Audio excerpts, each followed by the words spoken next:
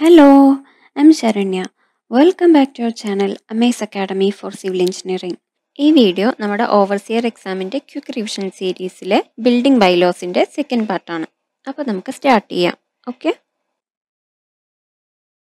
നമുക്ക് കുറച്ച് parts of ബിൽഡിങ്ങിനെ കുറിച്ച് നോക്കാം. First one, mezzanine floor. Mezzanine floor എന്ന് പറഞ്ഞാൽ ഇൻ്റർമീഡിയറ്റ് ആയിട്ടുള്ളൊരു ഫ്ലോറാണ്.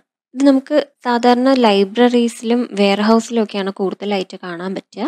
ആ സൈഡിലുള്ള ഫിഗർ നോക്കിയാൽ എന്താണെന്ന് മനസ്സിലാക്കാൻ പറ്റും. ഇതിന് കുറച്ച് കണ്ടീഷൻസ് ഒക്കെ ഉണ്ട്.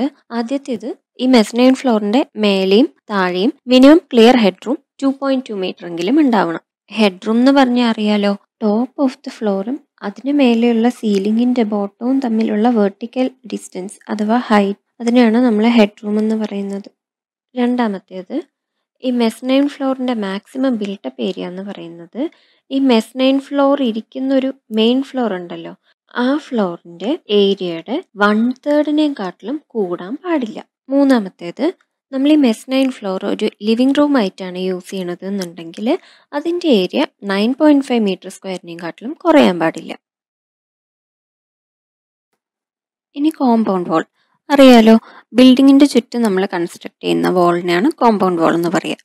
ഇനി ഈ കോമ്പൗണ്ട് വാൾ എന്ന് പറയുന്നത് റോഡിന് ചേർന്ന് കിടക്കുന്നതാണെങ്കിൽ ഇതിന്റെ ഹൈറ്റ് 1.5 മീറ്ററിനെക്കാട്ടിലും കൂടാൻ പാടില്ല.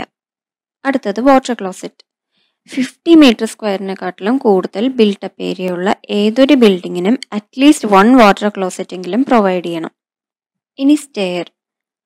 ഒന്നിൽ കൂടുതൽ ഫ്ലോർസ് ഉള്ള ഏതൊരു ബിൽഡിങ്ങിനും നമ്മൾ സ്റ്റെയർ പ്രൊവൈഡ് ചെയ്യണം എന്ന് നമുക്കറിയാം. അതുപോലെ ബേസ്മെന്റും കൂടെ ഇൻക്ലൂഡ് ചെയ്ത് 3ൽ കൂടുതൽ ഫ്ലോർ ഉള്ള ബിൽഡിങ്സിന് അറ്റ്ലീസ്റ്റ് 2 സ്റ്റെയർ എങ്കിലും പ്രൊവൈഡ് ചെയ്യണം. അതിൽ ഒരെണ്ണം ഫയർ എസ്കേപ്പ് ആയിരിക്കണം. ഇനി എസ്കലേറ്റർ പ്രൊവൈഡ് ചെയ്യുകയാണെന്നുണ്ടെങ്കിൽ അതിൻ്റെ വിഡ്ത്ത് 1 മീറ്ററിനെക്കാട്ടിലും കുറയാൻ പാടില്ല. ഇനി റാംപ്സ് പ്രൊവൈഡ് ചെയ്യുമ്പം അതിൻ്റെ സ്ലോപ്പ് മാക്സിമം 1:10 ആണെന്നാണ് KMBRന്റെ ലേറ്റസ്റ്റ് ആയിട്ടുള്ള 2019 വേർഷനിൽ പറയുന്നത്.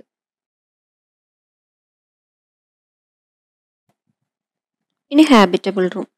നമ്മുടെ study room, living room, bedroom, dining room, ഇതിനൊക്കെയാണ് നമ്മൾ ഹാബിറ്റബിൾ റൂം എന്ന് പറയുന്നത്. ചില കിച്ചൺസ് നമ്മൾ ഡൈനിങ് റൂം ആയിട്ടോ ലിവിംഗ് റൂം ആയിട്ടോ ഒക്കെ യൂസ് ചെയ്യാറുണ്ട്. അങ്ങനെയുള്ള കിച്ചണിനെ നമ്മൾ ഹാബിറ്റബിൾ റൂമിൽ ഇൻക്ലൂഡ് ചെയ്യും. ഇനി minimum height of habitable room. It should be greater than 2.75 metre four regular rooms, greater than 2.6 metre four raw houses and greater than 2.4 metre four air conditioned rooms. ഇനി head room എന്താണെന്ന് നമ്മൾ നേരത്തെ discuss ചെയ്തതാണ്. Clear height from top of floor to the bottom of the ceiling above the floor. Minimum head റൂമിൻ്റെ കുറച്ച് conditions നോക്കാം. Residential and commercial buildings ആണെങ്കിൽ head room 2.75 metre മതി. എഡ്യൂക്കേഷണൽ ബിൽഡിംഗ് ആണെങ്കിൽ 3.6 മീറ്റർ വേണം. പക്ഷെ കോൾഡ് ഏരിയ ആണെങ്കിൽ 3 മീറ്റർ മതി. അതേപോലെ ഇൻഡസ്ട്രിയൽ ബിൽഡിംഗ് ആണെങ്കിലും മിനിമം ഹെഡ് റൂം 3.6 മീറ്റർ വേണം. AC ഉണ്ടെങ്കിൽ 3 മീറ്റർ മതി. ഇനി നമുക്ക് നോക്കാനുള്ളത് NBC 2016 പ്രകാരമുള്ള കുറച്ച് minimum size of different rooms ആണ്.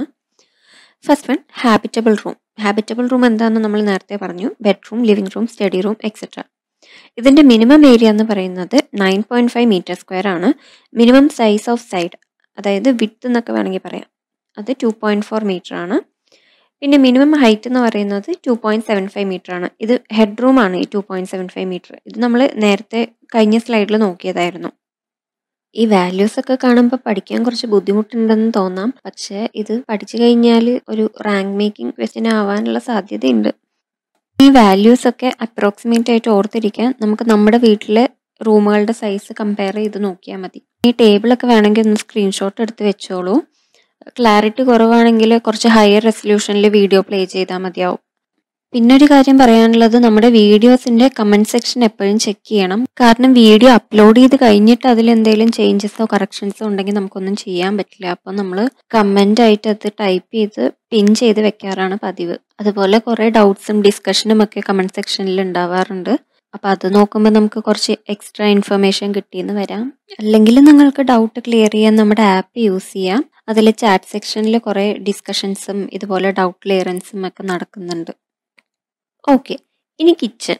Minimum area 5 metre square, minimum width 1.8 metre, minimum height same as habitable room 2.75 metre. Next bathroom. 1.8 meter square area, minimum width 1.2 meter and minimum height 2.1 meter.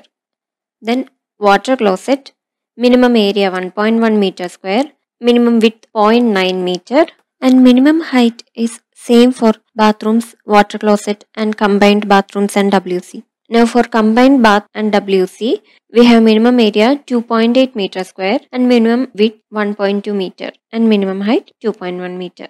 പിന്നെ ഇതിൽ കുറച്ച് requirements പറയുന്നുണ്ട്. At least one wall should be open to external air and വാളിൽ at least 1 meter above floor എങ്കിലും ഒരു impervious finish കൊടുക്കണം. ഇല്ലെങ്കിൽ എന്താ സംഭവിക്കും? വെള്ളം വാളിൻ്റെ അകത്ത് കയറിയിട്ട് വാളിന് പല പ്രശ്നങ്ങളും ഉണ്ടാവും. ഇനി fourth one, store room. Minimum area 3 meter square. Minimum width ഒന്നും പറയുന്നില്ല. മിനിമം ഹൈറ്റ് ഇതിന് 2.2 meter മതി.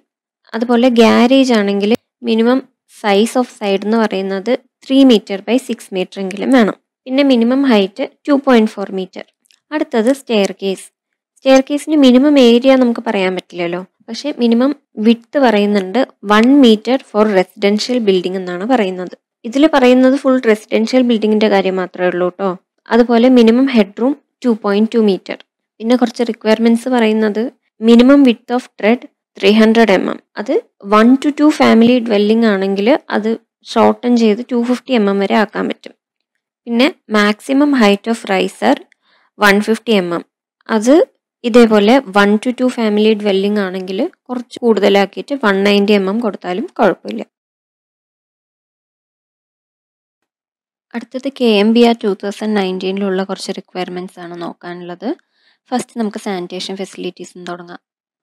ഇത് നമുക്ക് NBCയും KMBRും തമ്മിൽ കമ്പയർ ചെയ്തിട്ട് നോക്കാം. First bathroom. അവിടെ 1.8 meter സ്ക്വയർ ആയിരുന്നു മിനിമം ഏരിയ, ഇവിടെ 1.5 ഉള്ളൂ. അവിടെ മിനിമം വിഡ്ത്ത് 1.2 meter ആയിരുന്നു, ഇവിടെ 1.1 meter ഉള്ളൂ. അതേപോലെ വാട്ടർ ക്ലോസറ്റ് ആണെങ്കിൽ അവിടെയും 1.1 meter സ്ക്വയർ ആയിരുന്നു, ഇവിടെയും 1.1 meter സ്ക്വയർ ആണ്. അവിടെ മിനിമം വിഡ്ത്ത് 0.9 meter ആയിരുന്നു, പക്ഷെ ഇവിടെ 1 meter ആണ്. ഇനി കമ്പൈൻഡ്. അവിടെ മിനിമം ഏരിയ 2.8 meter സ്ക്വയർ ആയിരുന്നു, ഇവിടെ 2.2 meter സ്ക്വയർ ഉള്ളൂ. അവിടെ മിനിമം വിഡ്ത്ത് 1.2 meter ആയിരുന്നു, ഇവിടെ ഇതിൻ്റെയും മിനിമം വിഡ്ത്ത് 1.1 meter ആണ്.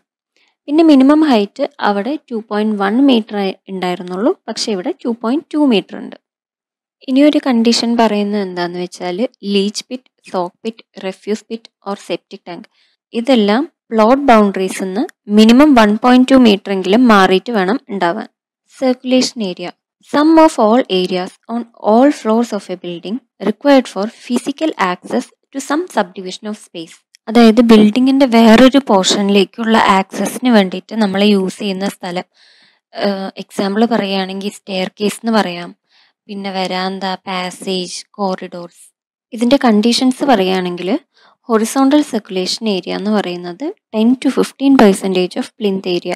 ഈ ഹൊറിസോണ്ടൽ സർക്കുലേഷൻ ഏരിയയിലാണ് നമ്മൾ നേരത്തെ പറഞ്ഞ കോറിഡോർസ്, വരാന്ത, പാസേജ് ഒക്കെ വരുന്നത്.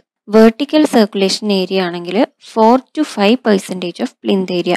ഇതിൻ്റെ എക്സാമ്പിളാണ് stair, lift, escalator, ramp etcetera. അടുത്തത് സ്റ്റെയർ കേസ് ആണ്. ഇവിടെ ഒരു പ്രശ്നം എന്താണെന്ന് വെച്ചാൽ 2019 പബ്ലിഷ് ചെയ്ത KMBRൽ സ്റ്റെയർ കേസിൻ്റെ വാല്യൂ ഒക്കെ കുറേ ഡിഫറൻസ് ഉണ്ട്. അപ്പോൾ നമ്മൾ ആ വാല്യൂസ് വെച്ചിട്ടാണ് ഇവിടെ പ്രിപ്പയർ ചെയ്തിട്ടുള്ളത്.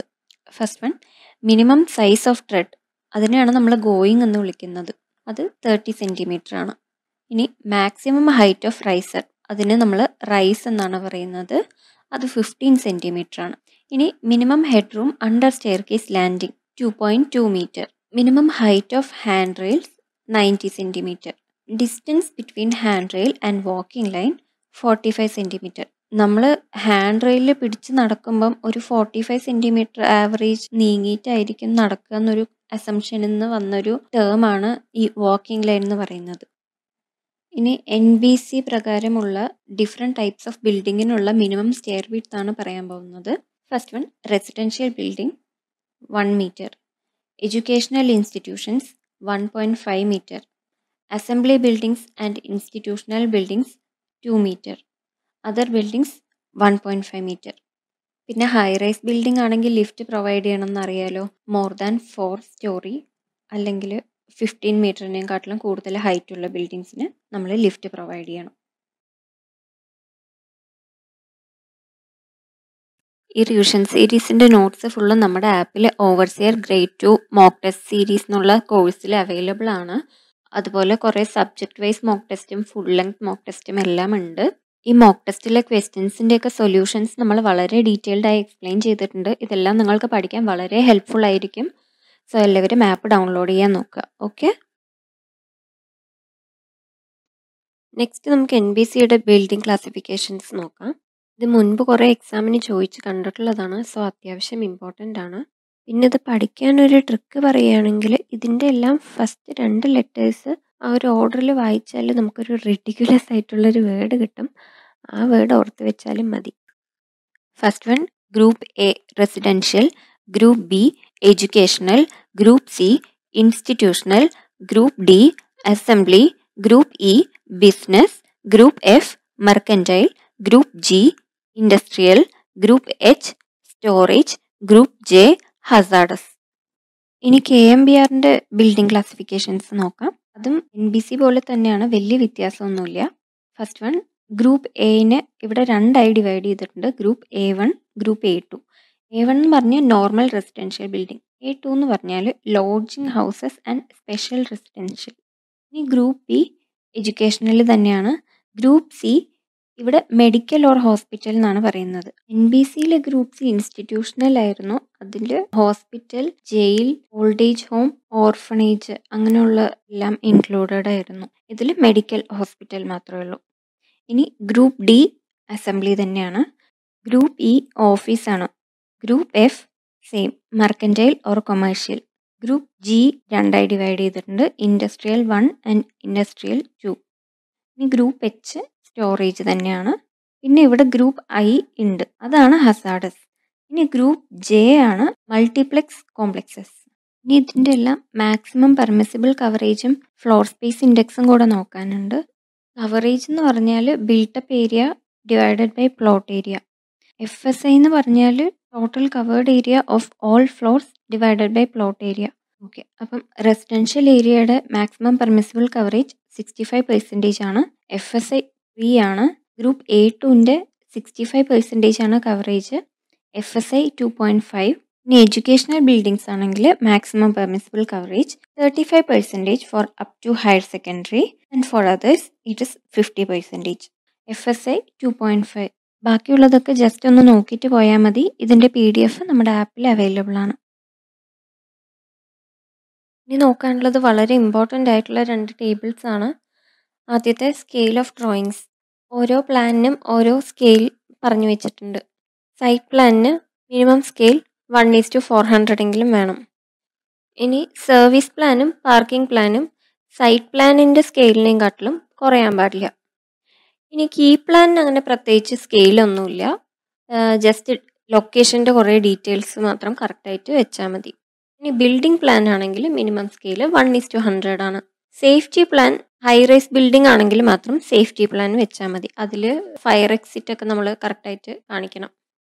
ഇനി KMBRലെ കുറച്ച് കളർ സ്കീംസ് ആണ്. അതായത് നമ്മൾ സൈറ്റ് പ്ലാൻ വരയ്ക്കുമ്പം ഓരോ ഐറ്റംസ് ഏത് കളറിൽ വരയ്ക്കണം എന്നുള്ളതാണ്. First one plot line.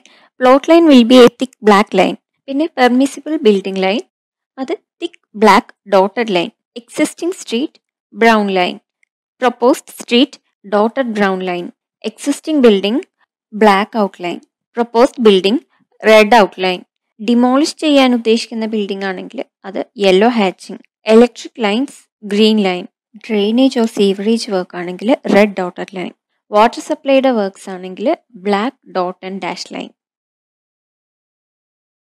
ഇത് KMBRൻ്റെ ലേറ്റസ്റ്റ് ആയിട്ടുള്ള 2020 ഇറങ്ങിയ അമെൻമെൻറ്റിലെ മിനിമം സെറ്റ് ബാക്ക് ഡിസ്റ്റൻസിൻ്റെ ടേബിളാണ്. ജസ്റ്റ് ഒന്ന് എല്ലാവരും നോക്കി വയ്ക്കുക. Thank you.